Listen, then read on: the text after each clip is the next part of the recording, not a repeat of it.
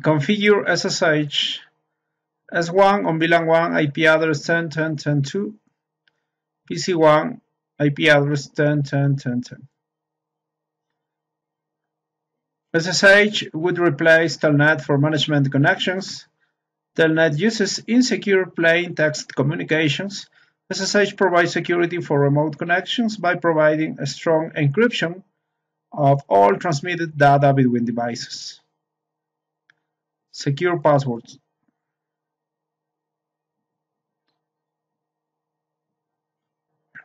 Using the command prompt on PC1, Telnet to S1.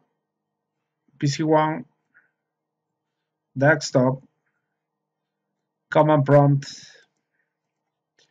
Telnet the IP address of S1 10.10.10.2 10.10.10.2. The user exec and privileged exec password is Cisco. Okay, Cisco for user exec, enter, enable. Password for privileged exec password is also Cisco. Enter. Very good. Save the current configuration so that any mistakes you might make can be reversed by toggling the power for S1. Okay, copy running config to startup-config. Enter. Enter. Very good.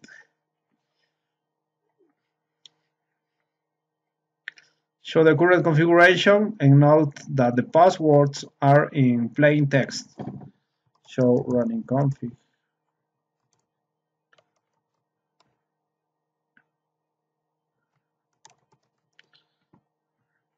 Okay, the enable password in plain text.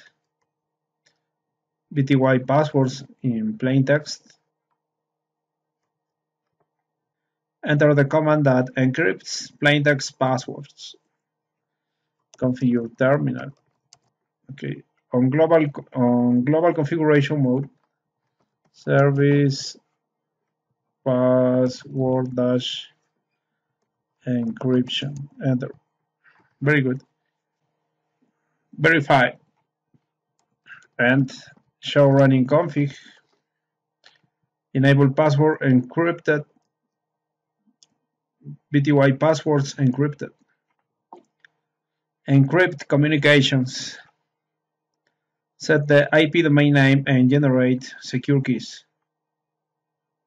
Okay, it is generally not safe to use Telnet because data is transferred in plain text. Use SSH whenever it is available. Configure the domain name to netacad.pka. Configure terminal. On global configuration modes, IP domain dash name netacad.pka. Enter.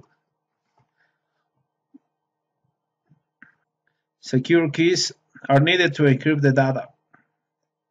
Generate the RSA keys using 1024 key length.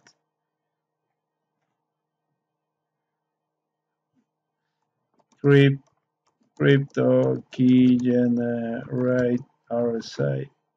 Enter. 1024. Create SSH user and reconfigure the BTY lines for SSH only access. Create an administrator user with Cisco as the secret password. Username administrator. And the secret password is Cisco. Enter. Very good. Configure the BTY lines to check the local username database for login credentials. Line BTY 0 to 15. Okay, 0 to 4, 5 to 15, 0 to 15. Enter login local. To use local database, the local username. Enter. Only allow SSH for remote access. Transport input SSH.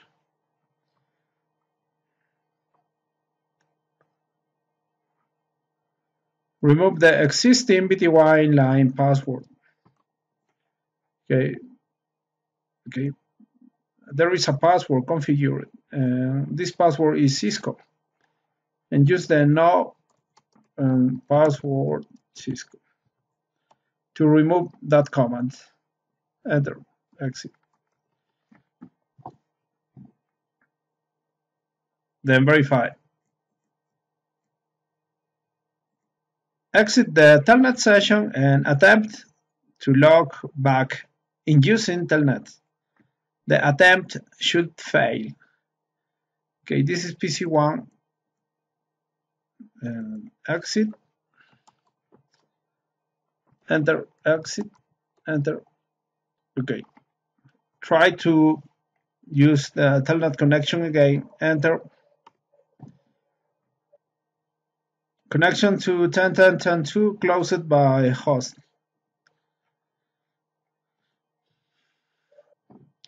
Attempt to log in using SSH. Type SSH and press enter without any parameters to reveal the command usage instructions. SSH enter. Okay, use SSH command L for username and the target IP address.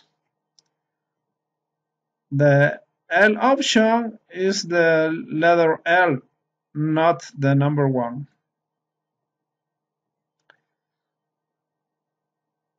Okay, SSH option L, the username.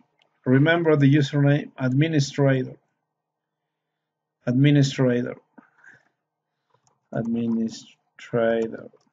IP address of the switch. Enter. And password is Cisco. Enable Cisco. Very good. Save configuration. Privilege exec mode. Save configuration. Privilege exec mode. And save configuration. Copy running config to startup-config. Enter. Thank you very much. 100%.